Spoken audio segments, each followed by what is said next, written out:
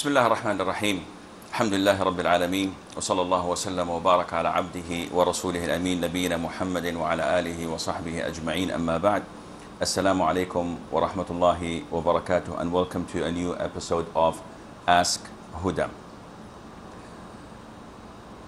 Before we take your calls or until you call us, I'd like to mention something that a lot of the Muslims seem to ignore, and that is the importance of the role of the parents in Islam.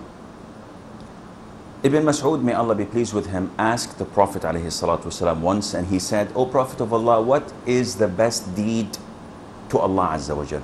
What is the most appropriate? What is the most deed that brings pleasure to Allah Azza wa Jal?" And the Prophet said, sallallahu alaihi wasallam, to pray on time. So Ibn Mas'ud said, then what? The Prophet said, alayhi salatu wasalam, to be respectful and obedient to your parents. And then the Prophet, Abdullah ibn Mas'ud said, and then what? And the Prophet said, alayhi salatu wasalam, jihad in the cause of Allah. The role of respecting and being obedient to the parents is something that Islam looks at highly.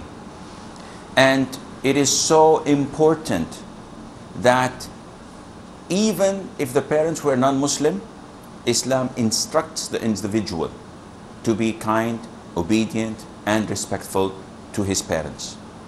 And in Islam, it is something that a lot of the non-Muslims are astonished by, especially in the West, where they tend to neglect their parents when they're old, because they think that they have no use for them. In Islam, it's completely different. When a parent is 60 years of age or older, he is like a king among his subjects. All of his offspring, his sons, his grandsons, are trying their level best to take him in and have the honor of having them or him or her in their house. And the child that wins this privilege, this honor, he always boasts about it, and he feels that he has the whole world in his hands, because he does not see his parents to be a burden. On the contrary, he sees them as a gateway to paradise. Allah, the Almighty, tells us in the Quran, "And your Lord have decreed upon you not to worship any other than Him," not to associate others with Him, and to be good to your parents. Look at these two commandments.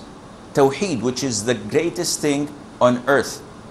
Tawheed, which is worshipping Allah Azza wa Jal and not associating any others with Him in any form of worship. And then Allah associates with that to be good and kind and respectful to your parents. People, with regard to their obedience and respect to their parents, are divided into three sections or three types. The first type is those who do what they have to do in terms of obligations. They refrain from harming their parents, but they add an extra bit of obedience, respect, making them happy, doing whatever pleases them. So this type is inshallah in paradise, and they are rewarded. The second type is the majority of us. Those who do the obligations. They provide for their parents a house. Maybe they give them pocket money. They fill the refrigerator with food. And they do not say anything that harms them or that makes them sad. Yet they don't do anything extra. They don't do anything more to please them, or they don't go out of their way to make them happy. This type, they are punished by Allah Azza wa Jal, because they have left what is known as al-birr. They've done their obligation, but this is not enough with the parents. It's not enough to do your obligation. You have to do something that is extra so that you remain away from the punishment.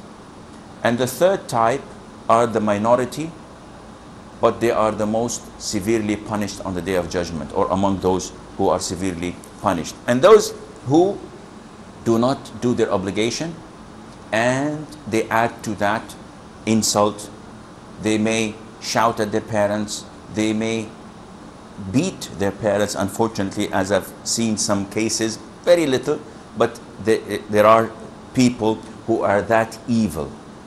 May Allah Azza wa Jal protect us all and the Muslims. Therefore, one should try his level best to be among the first type. Their time is limited, yet if you look at the things you can do without any problem, it's not going to cost you anything. If you look at these things, you will find that it is easy when Allah Azza wa Jal makes it easy upon you. So you have to seek Allah's help and guidance.